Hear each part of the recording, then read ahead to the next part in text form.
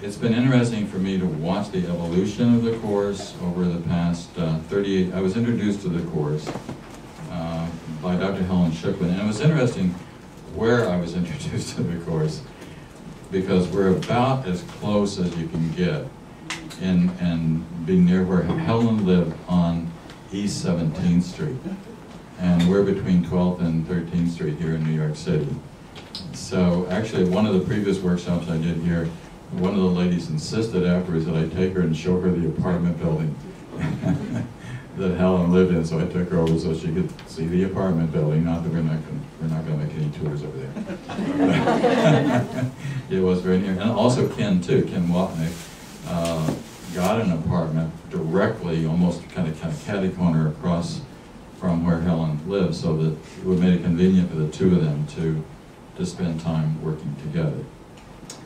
So let's dive into this. Now, what I'm about to say, for that first group of people who held your hands up, some of this may seem a little repetitious to you. You may go, I already know that. But you also know that one of the most important parts of the course concerns forgiveness. So that means it'll be easy for you to forgive me if I say something that you already know. Right? So, this is a Course in Miracles. First line, it's a required course. So we're going to go line by line. What it means when it says it's a required course is that at one point or another, each and every one of us, psychologically speaking, will go through the same process that the Course is talking about as a part of our waking up and as a part of our remembering God again. Now, one of the things that I love about the Course, and I'm sure that you do too, especially if you're a serious student of the Course, is that the Course says of itself that this is a way, not the way. So it says, as a matter of fact, there are many thousands of different pathways back to God again. And actually, if you think about it, there are billions, because there are as many pathways as there are people on this planet. We are all really looking to get back to God again, or to put it more also in Course, we're looking really to wake up and to remember the truth of the identity of who we are, not as separated, isolated individuals, seemingly almost trapped inside of bodies, but a part of oneness, a part of wholeness, a part of the kingdom of heaven, which has always been there, and we're actually all already part of it. But using Course in Miracles terminology, we're sleeping. We're dreaming this dream of individuality, we're dreaming this dream of separation, and it looks very real. It's kind of hard to, the Course says at one point, it's very hard to deny the seeming reality of the body. Although one of the most important points in the whole Course is, and the sentence which could be repeated more than any other is, I am not a body. I am free, I am still as God created me. And you are not a body. And the fact is, I love it when you come across a line in the Course and after you read the line you go, what? Here's one of those whats. Not for a single instant does the body exist at all. What? Not for a single instant does it exist at all? That's because it's a dream figure. It's a figure, and there's a very simple proof of it. And there's a very simple proof of it is that at some point it will disappear. All bodies, in case you have not noticed, disappear. They turn back into the earth, or they turn into ashes, and they literally disappear. Because that has absolutely nothing to do with who you are, the truth of the reality of who you are. Which is spirit, or mind is another word, which is nothing which is physical. We have to talk a lot as we go on about the difference between form and formlessness. It's hard for us to try to imagine what formlessness means, and that the truth of the matter is that that's the only thing which is real. The mind does not actually have a form. It's a part of the mind. Right? We'll come back to that. A little history, a little bit of background to how the whole Course came into existence, and some of you I know this part of it. So it started actually in June of 1965,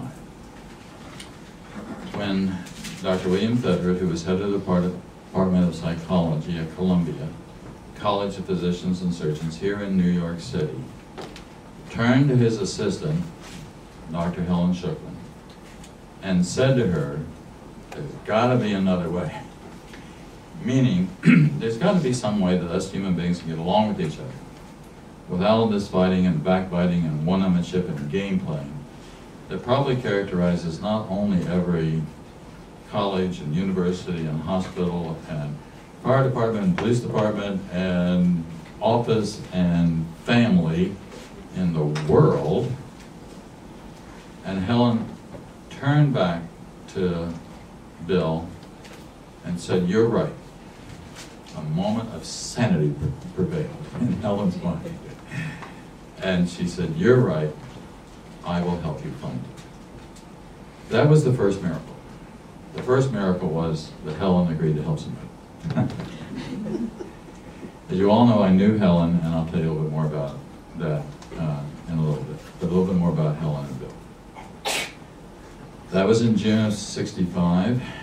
In October 1965, just as we say, 4 blocks from where we are right now, Helen is scribing in her notepad. Helen was subject to very vivid dreams. She also had lots of very vivid, kind of visionary kinds of experiences. It's interesting because she also identifies herself as being an atheist, and I'm sure that that's true. Certainly on an intellectual level, that was true for her. But she was a young intellectual here in New York City. Helen went back and got her doctorate, also right down the street here at New York University, when she was already in her 40s, right? And never made anything less than A. So she was this genius, and she was also married to a genius. Her husband, Louis, was a genius. He owned an unprofitable bookstore here in New York City. But that was his love, was books. So that's how they tried to make a living. Although Helen actually came from a fairly wealthy family. A little bit about that. She grew up in a family where her father was half Jewish, half Lutheran, but preferred to think of himself as being a militant atheist. So if you're a militant atheist, that means you've got some kind of dynamic going on with God. And her mother looked into theosophy and religious science and unity and Christian science, and probably more than anything was influenced by Christian Science, but she did not adopt any particular religious persuasion either. You can see there's a really interesting connection between religious science and the Course in Miracles. I meant to say Christian Science, because of the strong emphasis that they both play upon the power of the mind and upon our ability to make choices. This is a very, very important point in the Course in terms of our ability to choose whether we're going to go with what the Course calls right-minded or wrong-minded, whether we're going to go with the ego or whether we're going to go with the Holy Spirit in our decision-making, and then the kind of results that we get in the world. It's actually, what the Course is, it's a course in mind training. And it says of itself, that it says of us, and this was really directed specifically to Helen, this following line, you have been very poorly taught. Not in terms of intellectual, but in terms of the world, right? And you're very tolerant of mind wandering. And you passively condone your mind's miscreations, right? So that's really meant for all of us. It was meant for Helen, but it was really meant for all of us. So one of the things that Bill did with Helen was he encouraged her to write down these visionary experiences that she was having, to write down some of these dreams that she was having, because they were so incredibly vivid and they seemed to be saying something very important. So one evening in October of 1965, that event in June, it's now October, Helen is in the process of writing down a description of her dream vision. There's a very fine line between dream and vision. The basic difference is when you're dreaming, your eyes are closed and you're unconscious, and the visionary state is your eyes may be open or closed, but you're awake rather than being unconscious at the time that it happens. But it all seems to be coming from another source, even though it's really our projections, but we project what we see. In any event, in the middle of this writing came the line, "This is a course in miracles, please take notes." And Helen did. She took notes actually for the next almost 7 years. It started in October of '65 and ended in September of '72. And as you know, so that's 7 years. There are 3 books. We have a textbook of 669 pages. We have a workbook of 365 lessons, so there's at least 1 lesson a day. And then we have a manual for teachers of 92 pages. So all total, we're looking at, actually that's 486,365 words. And then if we add the 2 pamphlets, which would include Psychotherapy, Purpose, Process, and Practice, and the Song of Prayer, we're looking at over 500,000 words. So 500,000 words, which constitutes the course. The course was published on June 22nd, 1976. In fact, we had a little party at the day it was published at Judy Scutch. Judy Scutch, her name is now Judy Whitson, but at that point it was Judy Scutch. We had a party at Judy's apartment on 81st Street and Central Park West and Beresford, up on the 5th floor, and the books were all laid out for each of us to be able to take copies of. Although there was a group of us that started working with the course when it was still in manuscript format. Let me just share with you briefly how I got involved. What happened was that actually 40 years ago,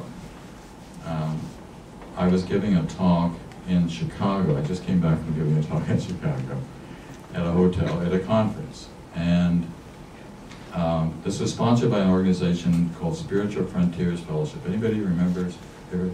I guess it's been kind of dead long enough that most people, but every once in a while I remember meet somebody that doesn't remember it.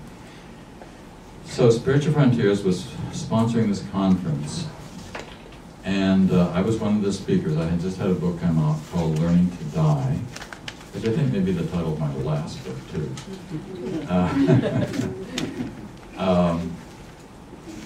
And actually, Hugh Lynn Casey, who was Edgar Casey's son, was the keynote speaker at this particular conference. I actually remember sitting next to him when we were being introduced on the stage, and then again at dinner.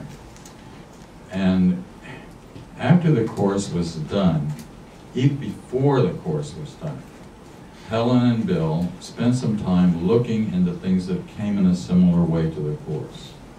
Because let's be really clear, Helen did not write the Course in Miracles. I'll talk more about that in a little bit too. But there's no doubt about the fact that it was given to the right person. I'll explain why it was given to the right person, but she did not. She regarded Helen as the scribe of Course. Her name did not appear on the original edition.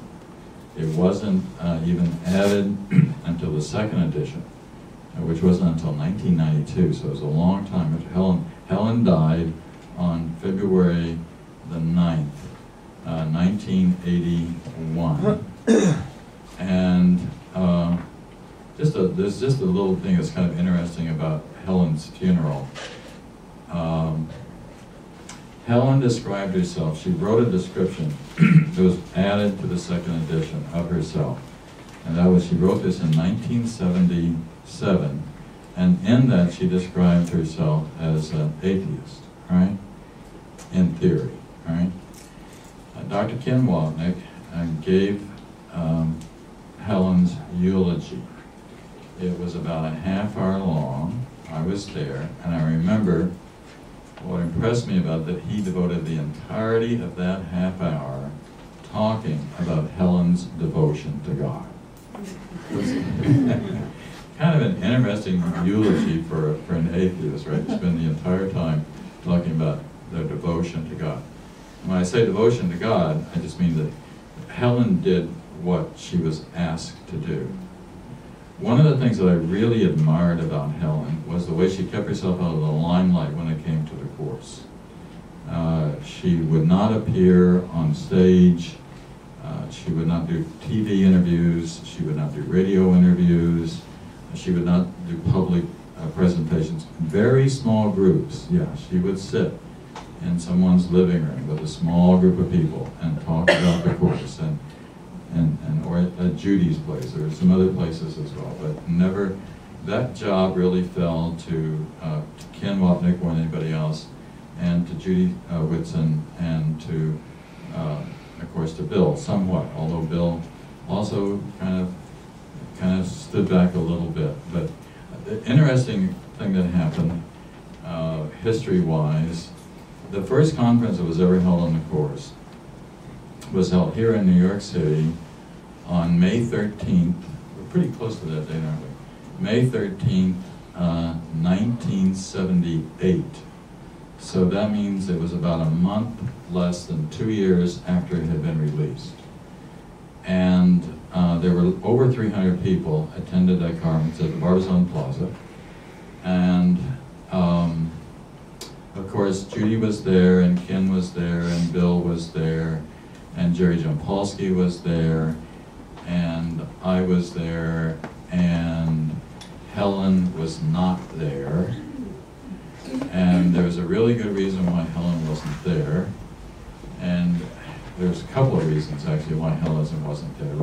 One of the reasons that she wasn't there is that there was someone whose name will not be mentioned, and not that anyone would remember after all these years, I don't think, but just in case, there's no reason to say, that she didn't like.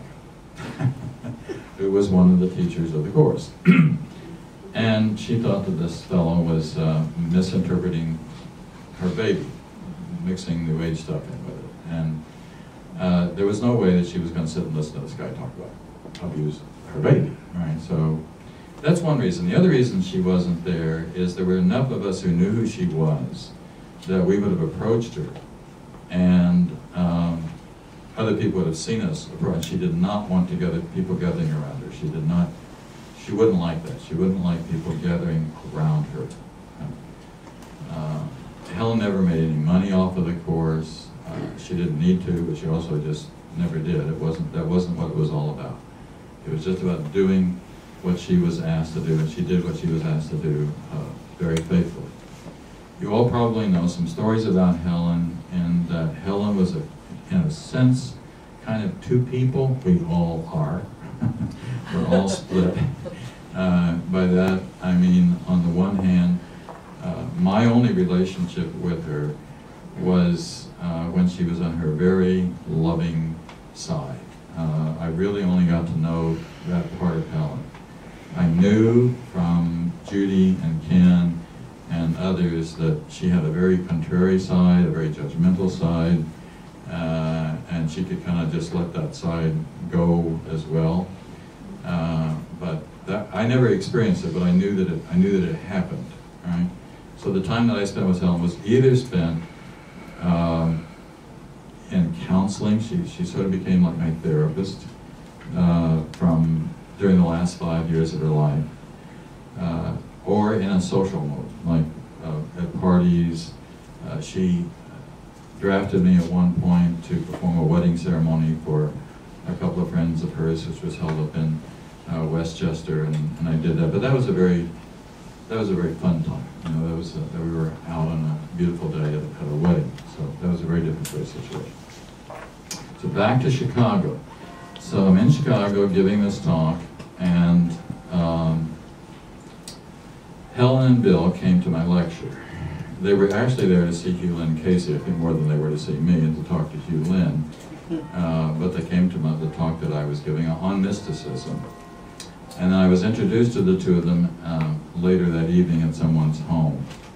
And I actually, I don't think they said A Course in Miracles. I think they said that Helen had written like an inspirational book. And that's as best as I can remember. And I had just had a book come out. So, little tiny book, about 100-page book or so, right, 125 pages. And I actually remember looking at Helen. Helen's this short little woman with frizzy hair and big glasses, and you know, kind of thinking, isn't that sweet, the little old lady with an inspirational book? But it's got some nice prayers in it. It does. It has some very nice prayers. As in fact is, if you got the handout that was coming in, on the back of my business card, there's a prayer, which is what we call the Lord's Prayer from A Course in Miracles. And when we end the end of the day today, I'm going to ask that we all read that out loud together. But that'll be the last thing that we'll do today. I'll give you the instruction. So that was our first meeting, and then in '74, I wrote a letter which got published in the Journal of Transpersonal Psychology, expressing interest in being in contact with people who were working in the fields of psychotherapy and spirituality. And Bill saw my letter and told Helen that he thought it was a call for her to complete the writing of the psychotherapy pamphlet. So the psychotherapy pamphlet came the same way that the course did. Helen remembered our meeting, called me in April, essentially April of 1975, and says, I have something for you. And I said, okay. And she said, well, could we have a meeting? So I agreed to go meet her and Ken and Bill and a priest whose name is Father Benedict Rochelle, who's still around but no longer involved with the course at all. And we met in Ken's little tiny studio apartment over here on 17th Street. I was living at the time inside of General Theological Seminary, which some of you may know is between 20 and 21 on the west side. If you've never been inside there, you should go inside. It's really beautiful. I like this most incredible little garden. It's a huge garden, actually, here than taking up a whole block in New York City, but you can't see it unless you're in the right place.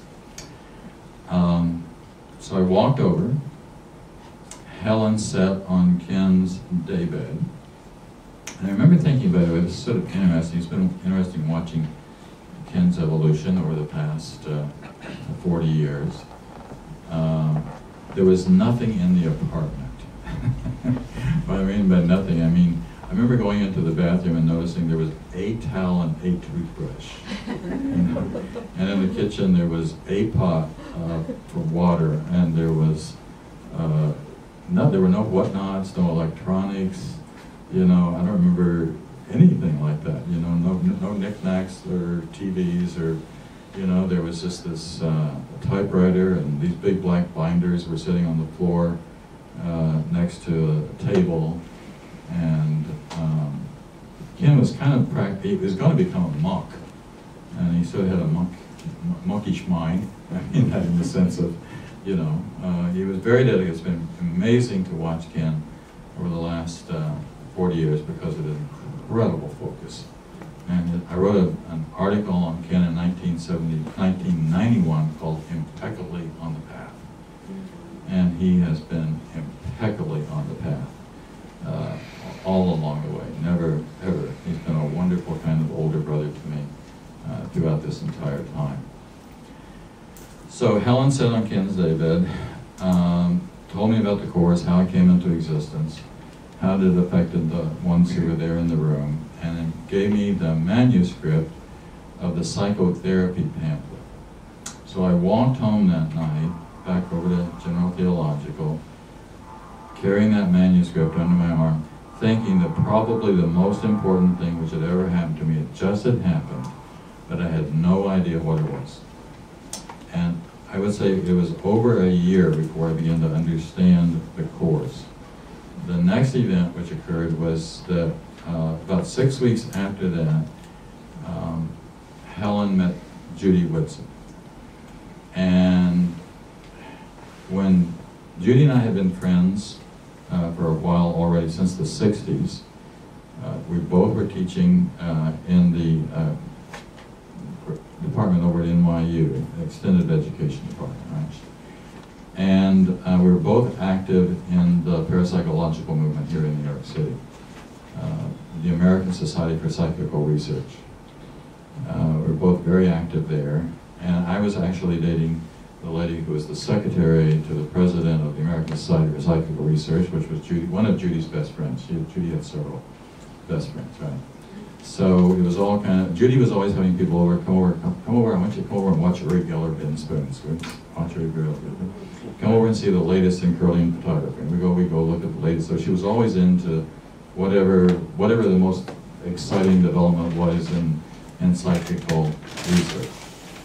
So when Judy got the course, she just really took fire with it, like this has been the thing she'd been looking for all of her life, and finally, here it was. And one of the first things that she saw that got done was through the assistance of a friend of hers named Criswell, a psychologist in California. They saw to it that 300 copies of the course were Xeroxed. So we started working with Xerox copies. I still have a couple of sets of these Xerox copies. Right? So that's sort of the evolution. As I said, it was published on June 22nd, 76. There's, again, an interesting little parallel with Christian Science. The interesting parallel with Christian Science is that Mary Baker Eddy's Science and Health was copyrighted in 1875 and published in 1876. The course was copyrighted in 1975 and published in 1976. And of course, if you think back to 1776, there was another really important document about freedom, right, about liberation. And the course is about freedom and liberation too, except this is freedom and liberation of the mind, whereas that was more about freedom and liberation of our bodies. Who knows what's going to happen in 2076? So there's sort of this very nice kind of evolutionary process. So the course passed the $1 million mark in sales in 1992. It currently stands, I think, at around 2.3 million in sales. It exists in 23 different languages now. It's growing faster in sales after English, of course. The next is Spanish, which probably shouldn't surprise any of us. Then I think the next is Chinese, and then German, and I think Portuguese. And beyond that, I don't know. It's happening in Japan, of course, as well. They're getting more excited about that there. My book is in 5 languages. The sixth, actually, the sixth one isn't out, and the 6th one is Korean. So it's happening in the East. The course, as you know, is very similar to Eastern philosophy. It's sort of, Bill called the course the Christian Vedanta, which it really is, because it's Christian in context, but unlike Christianity, which is basically a dualistic system. Christianity posits the existence of heaven, but it also posits the existence of hell and a devil. And the minute we do that, we're in trouble. Whereas the Eastern philosophy talks about that there's only one, right? There's only one mind, there's only one possibility. We can't have split. We only have to have unity. Now, a little bit about the course itself. One of the things that I've noticed happens with the course, and I'm sure this has been true for many of you, is that you start reading it and you go, wow, who wrote this? I mean, it's pretty clear pretty quickly that nobody wrote it, right? That the source is a divine source. Actually, as we all know, Jesus wrote it through Helen. I think it's interesting how with inspired literature, that the best stuff that we have, usually the person who writes it will say they didn't write it. St. Bridget of Sweden said that she did not write her book, that it was given to her in a flash, right? just like that. It was instantaneously given to her. That would also have been true for Jacob Böhme and Emanuel Swedenborg. Mozart said that he did not write his sonatas, that they were given to him. But one of the things that's interesting about Mozart is that Mozart knew how to write music. So that would be an important prerequisite to writing music, is you have to know how to write music, right? Some of you may know the story of Ramanujan. I don't know whether you do or not, but it's a very interesting story. There's a fellow named Ramanujan who was born in the 1880s, died in 1920. He was like 32, 33 years old when he died. Who was an Indian mathematic genius who came up with 3,900 theorems in the course of his lifetime. He sent a bunch of these off to some professors at Oxford University, and I'm talking about early 1900s, right? And two of the professors just poo-pooed it, so it didn't even make sense to them. A third one says no, he thought there was something valid in these. He couldn't disprove any of the theorems that this guy had come up with. So they invited him to come to Oxford. They were thinking they were going to make him a fellow at Oxford, but it turned out he was kind of an idiot savant. By an idiot savant, I mean, as it turned out, he could only think in math. He had a mathematical mind model. He could only, what would be like if he could only think in math? You know, it's kind of like the, you know, the Beautiful Mind story from several years ago, right? Well, so they couldn't give him a position because he wasn't interested in history. He didn't care about sociology, that kind of stuff. You know, he could only think in math. And none of his theorems, I think, have ever been disproved. And a lot of them have to do with subatomic physics, which didn't even exist. I mean, you know, Einstein was about the same time coming up with his theories, right? So, but Ramanujan said that he did not come up with, these were all given to him. They were gifts that were given to him. But he knew how to write math, right? A more contemporary illustration of this, which many of you may know, is Richard Bach, who wrote Jonathan Livingston Seagull, which I'm sure many of you can remember. Jonathan Livingston Seagull was not only the best-selling book for it came out in 1970, and for the first several years thereafter was right at the top of the list. He claimed that he did not write that book, that it was given to him. Now, Richard Bach, who's still alive, is a stunt air pilot and aviator. And if you read Jonathan, I just reread it this last summer, just for fun, it is filled with very intricate descriptions of very complicated aerobatic moves. But you know, he twists the wings this way and he does it that way. So he knew how to describe these really complicated aerobatic that only a stunt pilot would have really been able to have described that this seagull is doing. And then he wrote two other books after that, one called Illusions, which a lot of people really, really like a lot as well. So it's a gift. Edgar Casey is another example of someone that Bill and Helen were looking into that work, and he said that this was just a gift to him. Now, it took a lot longer to go through some of that history than I thought it was going to. So let me move on and start talking about just a very quick overview of what the course is saying, okay? So, the course is a radical philosophy. When I say radical, the word radical means root, like a radish, right? So it's going to take us back down to the root of the root of the root of the cause of our dysfunction in the mind, and it's going to help us try to fix it back down at the root level, to really help us to understand how we need to change our minds.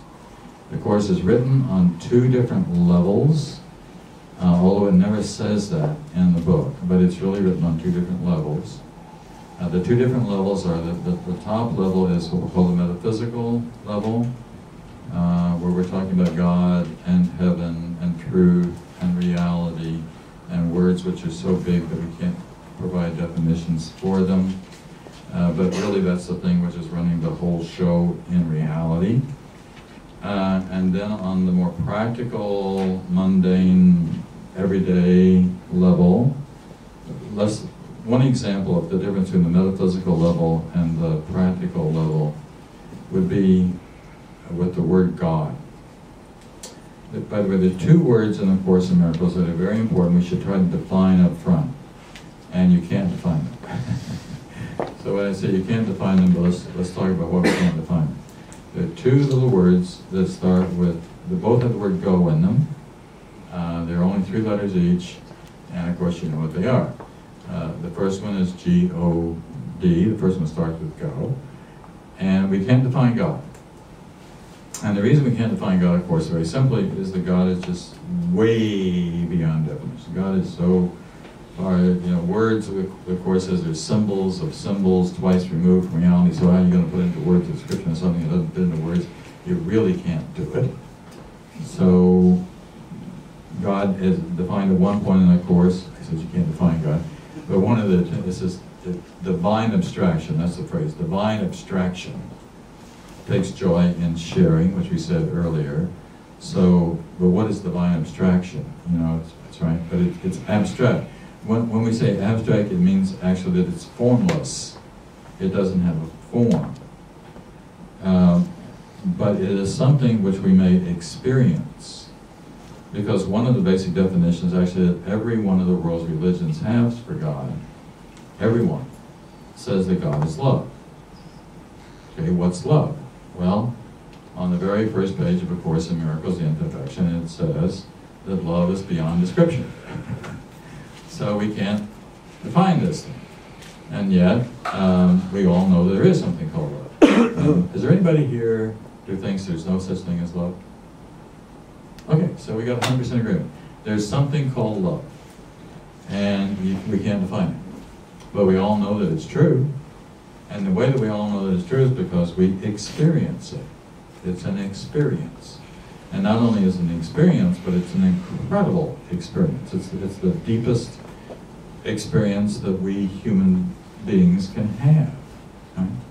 So, and we fall in love, and it's the most beautiful experience we can have. Whether that's the love that we have for the romantic sense, or my wife said that the moment our daughter was adopted, the moment that she was put into her arms and she looked into her eyes, she fell in love. Right? She fell in love with it right then and there. And the reason for that is that it's the innocence. We see the innocence right in the child. And I know when I first fell in love with my high school sweetheart, and then many years later when I fell in love with my wife, the thing which pulled me in was I saw the innocence there. You could see the innocence, and you just, innocence will get you every time. And the Course is trying to get us back there. That's one of the reasons we place so much importance over the birth of Jesus as a baby.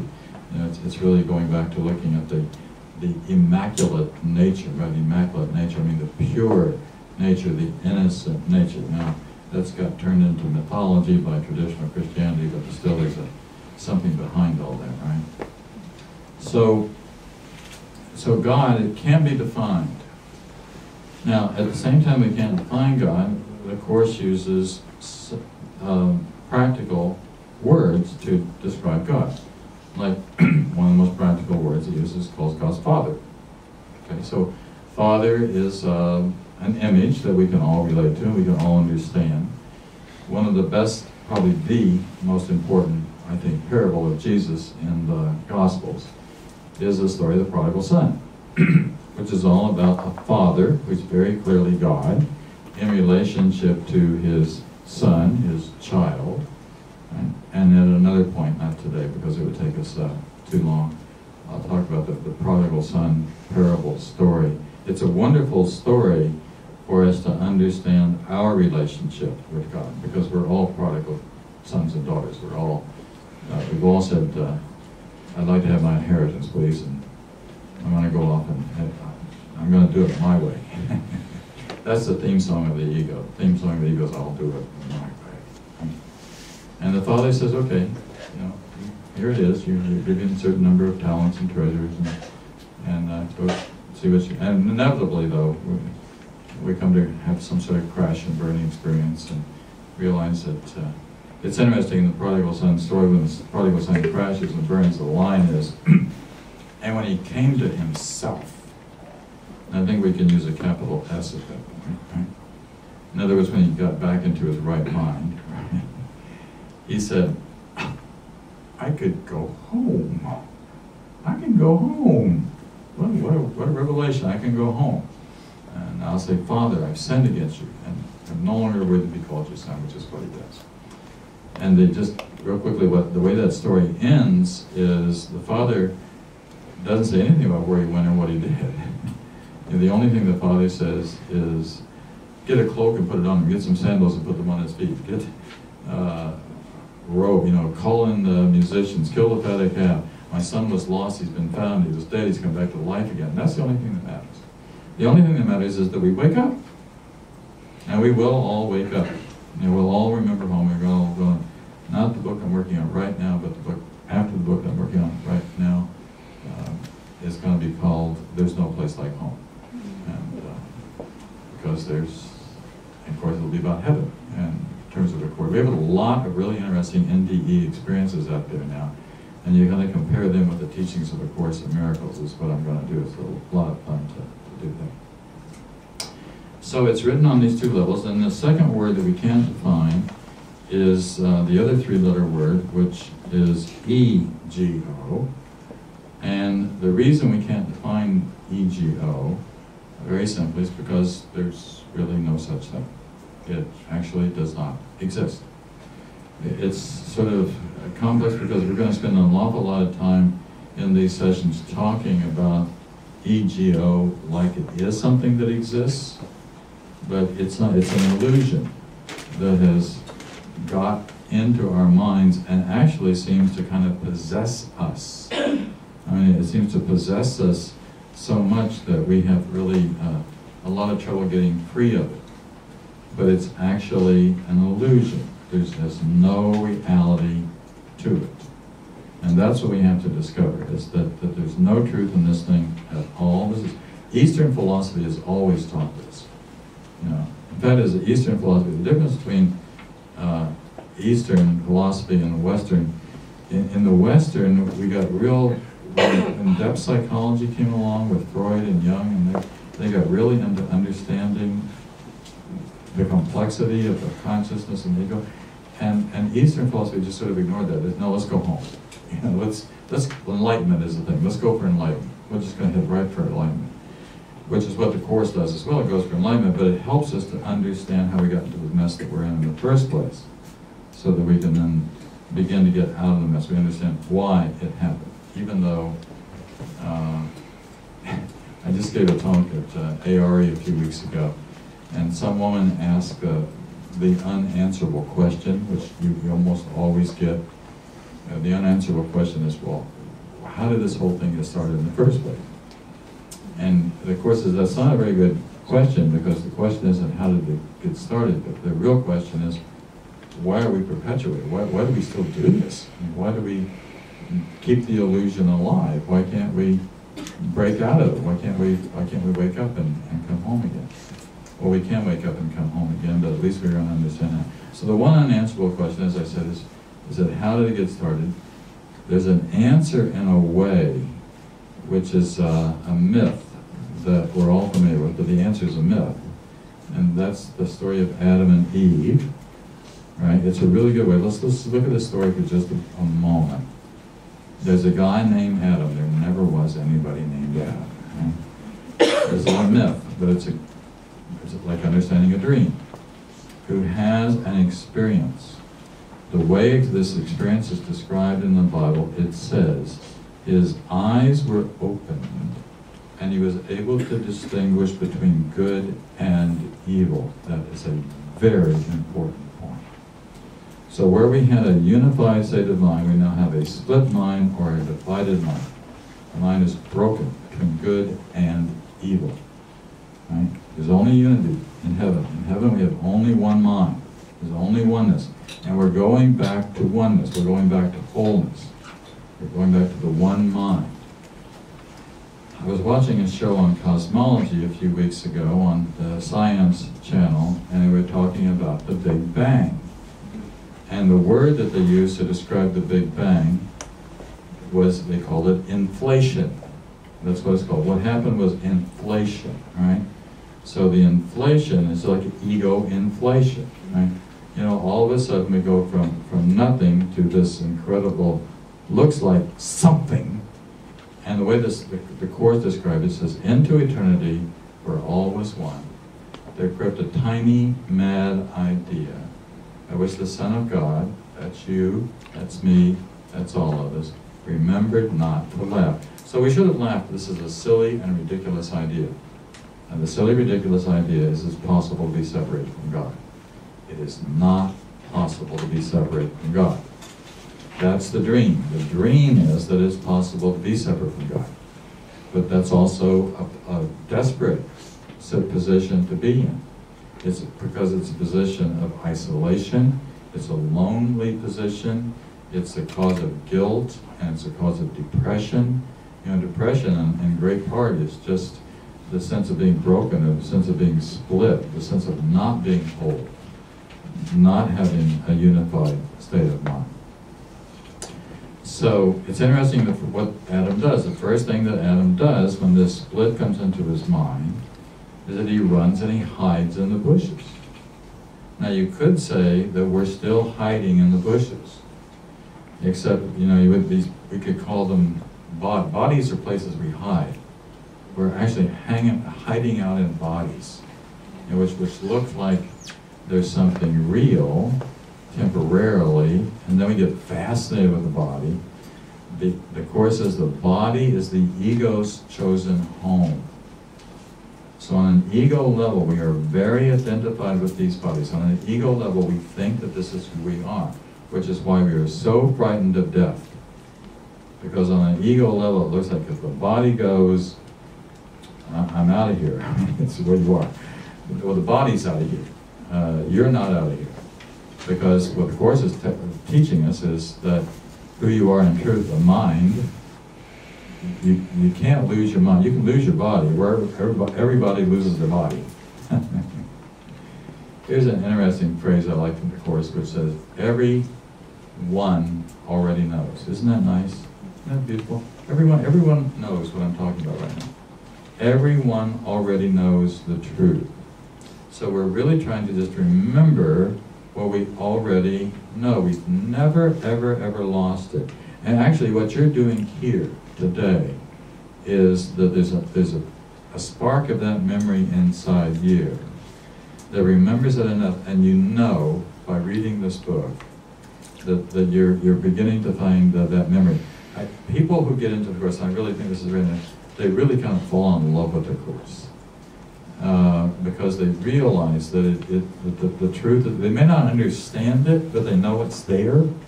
You know, that's why, you know, we have been so removed from it that it is going to take a lot. That's why this is a lifetime study.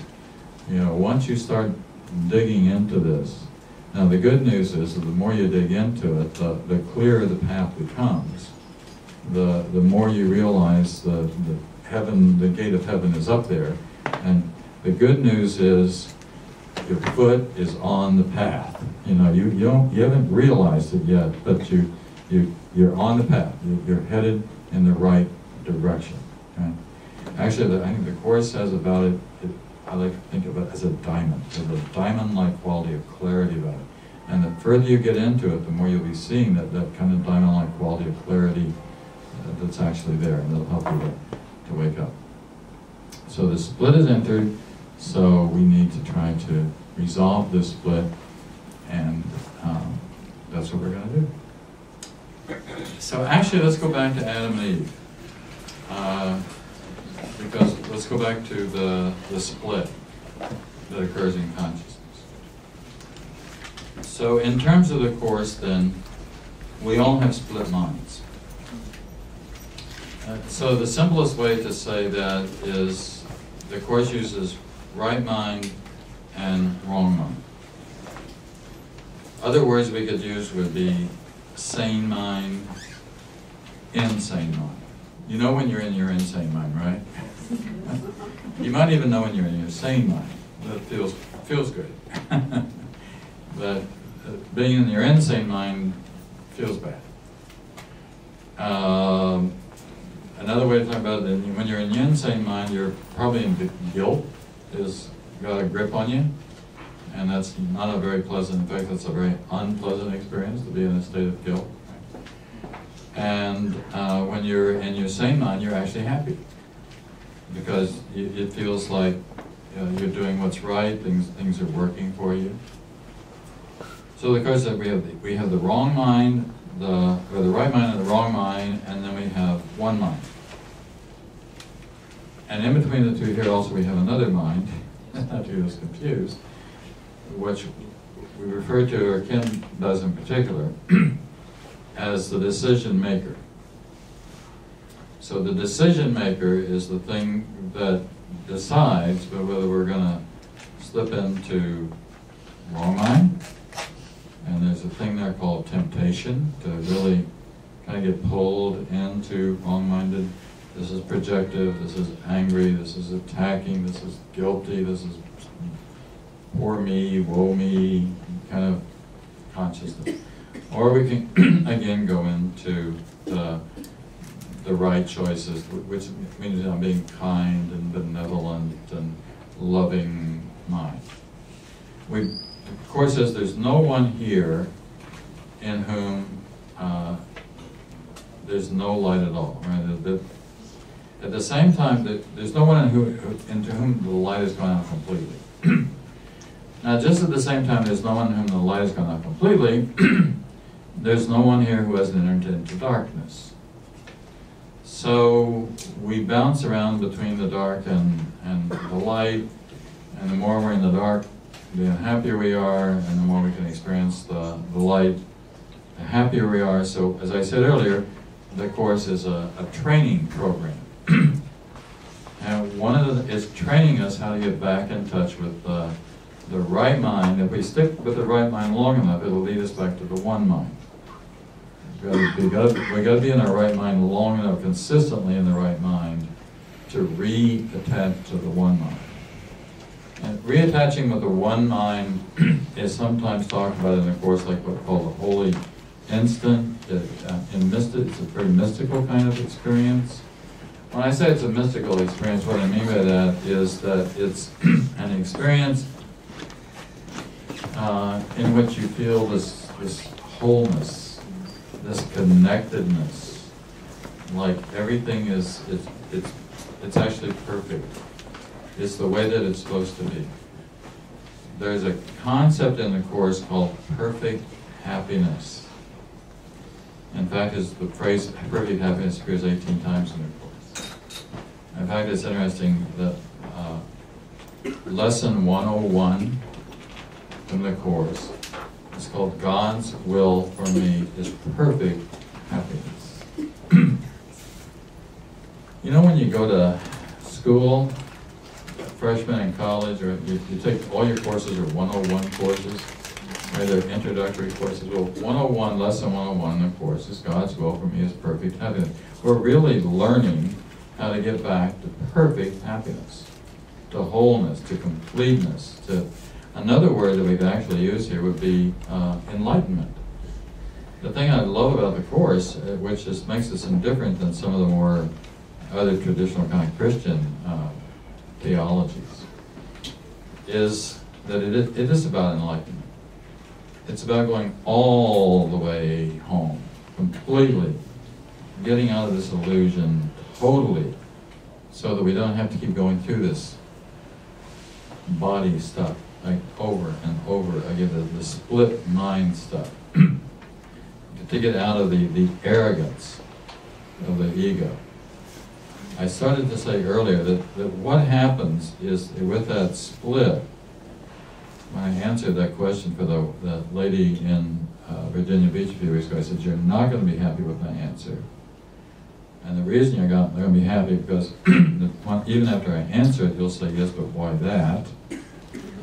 So the answer to how we got into this mess is that it all happened because of arrogance. Or another word we could use would be a more psychological term is hubris. We're going to do it on our own. Thank you very much, God. That's part of the prodigal son story again. Or another word that we could use, the more theological word, would be pride. And we all know the thing about pride cometh before the fall, right? So we enter the pride. And that's what happens with the Adam and Eve story. We have the fall. We fall into the illusion. Let's go back to Adam. So Adam, first thing Adam does after he runs away from God, he goes and hides in the bushes. But you can't really hide from God. I know some of you may remember back in the late 60s, Harry Belafonte had a popular song that was called There's No Hiding Place Down Here. It was actually an old black gospel hymn that he revitalized called it. Once I went out to hide my face, I brought back no hiding place. There's no hiding place down here. There's no hiding, no yelling. I dread to think that that's something.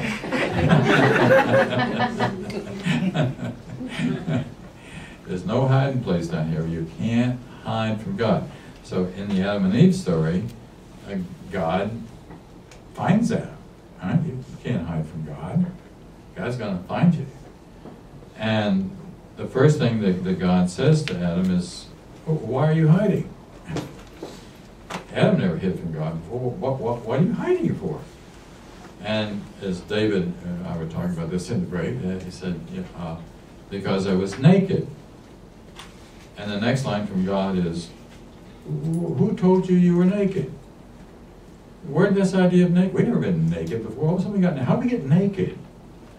Now what naked means, he felt shame or guilt. So it's the first experience of shame or guilt has come into the mind. See, animals don't have this.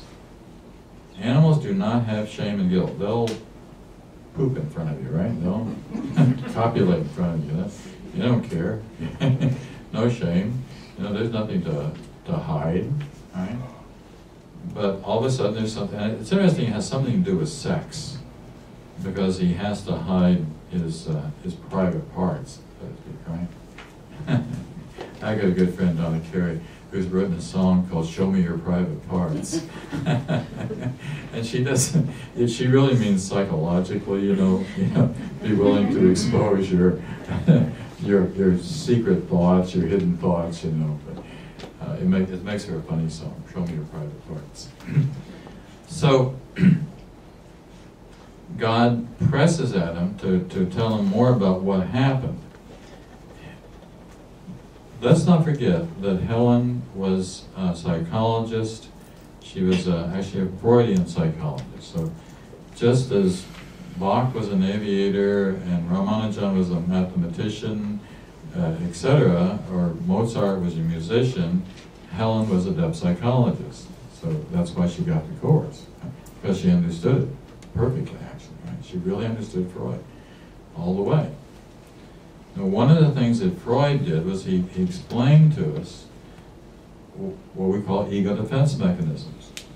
And he explained to us how ego defense mechanisms work. And of course talks about ego defense mechanisms too. And there's really two primary defense mechanisms. And all the others kind of fall into these two. And the way it works is this. By that I mean it's either push it away or pull it in. The first tendency is to pull it in. And that is to hide it, to bury it, to not look at it. So we bury, we hide. Freud talked about this in terms of repression. The Course talks about it in terms of denial. We deny, we hide, we don't look. This is also not being honest. But the more we also bury and hide our guilt, the sicker, actually, that it makes us. Because it has this tendency to come out. It'll eventually come out as a projection, or it will literally make us physically sick, right? So if it's really physically making us sick, then we have to look at that too. So the first level of defenses is to bury, hide, don't look.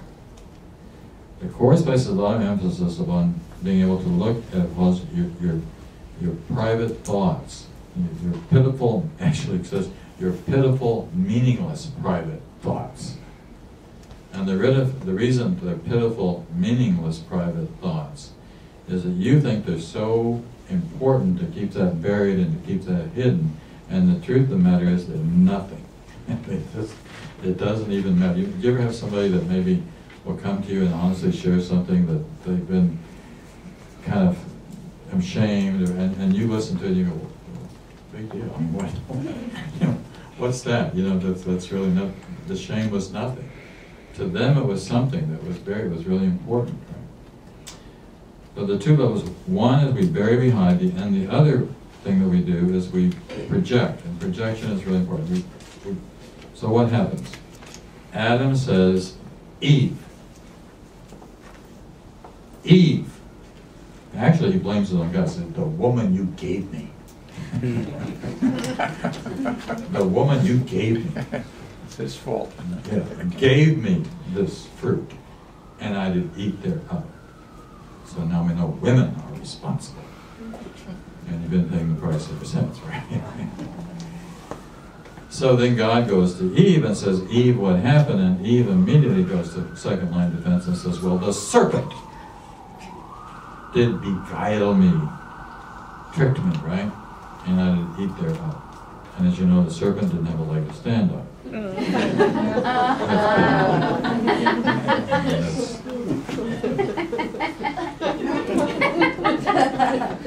Actually, there's one of the apocryphal books that didn't get into the Bible. It's called The Gospel According to Adam and Eve. And in the Gospel According to Adam and Eve, it's not a serpent that tempts Eve. It's an angel, it's the devil rather, disguised as an angel. Did you ever meet the devil disguised as an angel? Of course you have. I think you should go into debt and buy a really fancy car. That tempter thing, it's like sneaking out, go ahead, nobody's looking, you'll get, it'll work, and you'll get by with it. You can lie, go ahead, lie, who cares, you're going to get what you want, aren't you? I mean, we've all met that devil disguised as an angel.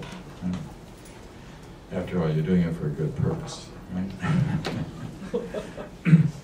I was actually surprised. There was a thing on television a few weeks ago about how much cheating there was going on in different universities, and the reason was that it was all for, just so they can, ultimately it was so they get ahead, it'd be okay in the long run, right?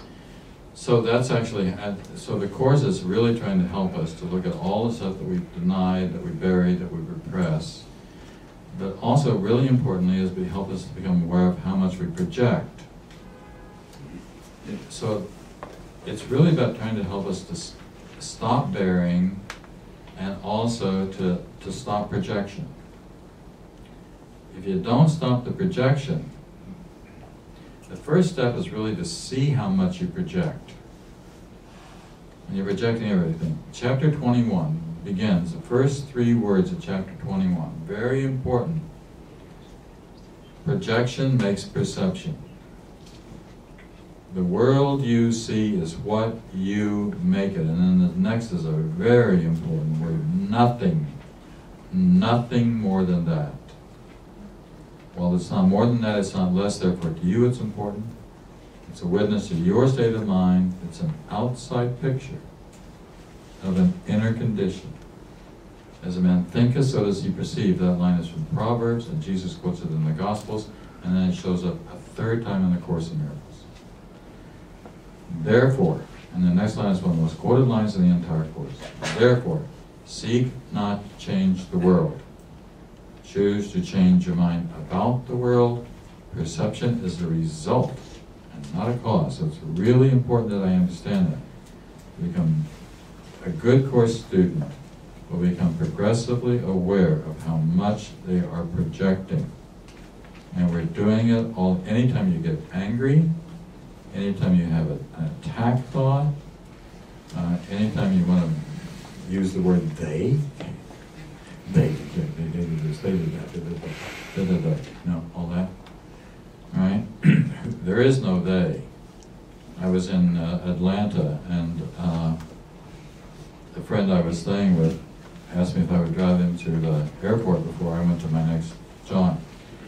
And I said, well, sure, I had time before I went to the next city. And he wanted to get the best channel on the radio where the reports are on the highways so that we could be sure that we wouldn't get caught in a traffic jam, right? So he found there was this commentator on the radio, and I will not mention Russ's name.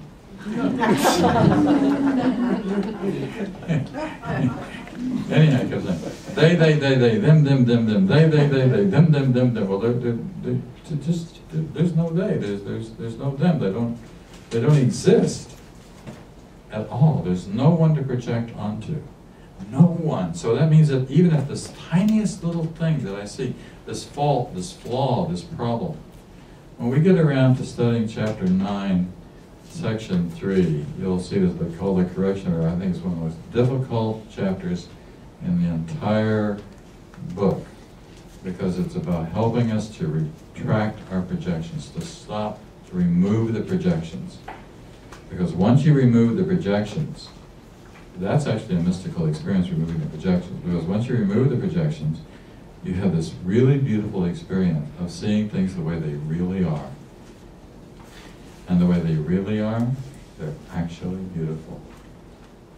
And everything, when everybody's fine in your mind, then everything is fine in your mind, and everybody's beautiful. Even under those kind of circumstances which we wouldn't necessarily think of as being beautiful. That's why the Course asks us to, actually, I'll read you one line from that chapter. We'll touch on this again several months from now, so you won't remember that. Right. After the bombing in Boston a few weeks ago, the Sunday after I'd gone to speak at a church and I had a particular topic, and I abandoned the topic and I changed it to the boy in the boat, was the topic. And I asked us, how are we to see the boy in the boat? What, you're laying there, you're dying, the biggest posse in the world is after you. The guilt that may be going through the mind. You've killed a child, you've killed several other people, you've maimed other people. You know, how are we to view the boy in the boat? And I'm getting closer to it. Here it is. Then, yeah, actually, I'm going to be reading, if you got one, on page 167, paragraph 5. What about the large print edition? Do you know what page it's on that? No. But it would still be chapter 9, section 3, fifth paragraph, right? When a brother behaves insanely, you can heal him only by perceiving the sanity in him.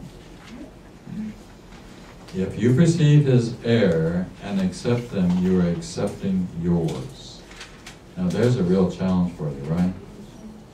When a brother behaves insanely, we'd all agree that he behaved insanely, right? You can heal him. How do you heal him? Only by perceiving the sanity in him. So there's a speck of sanity there somewhere, a little piece of sanity there somewhere. There's no one in whom the light has gone out completely. I was listening to a talk, Jill Bolte Taylor, who wrote Stroke of Insight, you know Jill Bolte Taylor, was talking to Oprah not long ago, and she was talking about some research that she had done, in which they found that if you have an insane thought, or let's say if you have a child is throwing a temper tantrum, like the terrible two temper tantrum, that if you can take that child and just hold it for 90 seconds, that's all, just 90 seconds. If you can hold them for 90 seconds, it will go away, right? So the same thing, if you have a temper tantrum in your own mind, right? You can just hold that, throw some love around it for 90 seconds. It'll go away.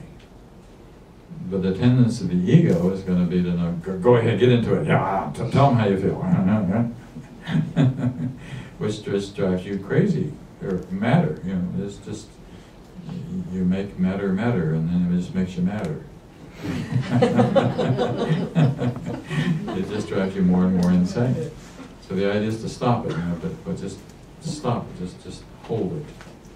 Just to hug that little insane child inside you that's screaming, I didn't get my way, and it'll change it.